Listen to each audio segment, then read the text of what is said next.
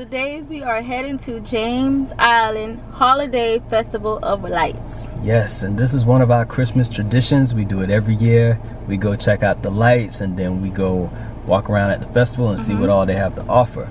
So if you watched our video from last year, you know we had a lot of fun. We went out there multiple times last year doing Vlogmas. And Holiday Festival of Lights is just one of our traditions, our family traditions. So we want to bring you along with us and hope you enjoy this family tradition of ours. If this is your first time watching, we want to invite you to like this video, comment on this video, subscribe to our channel, click that bell, ding ding. We will be happy to have you as a part of our Keeping Up with the Griffin family. Alright, so let's get this tradition started.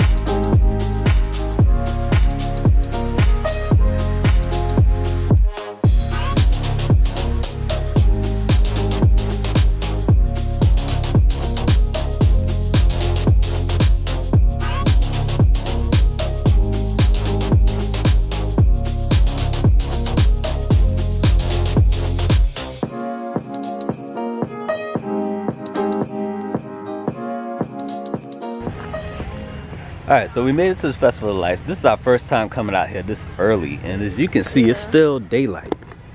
It's still daylight.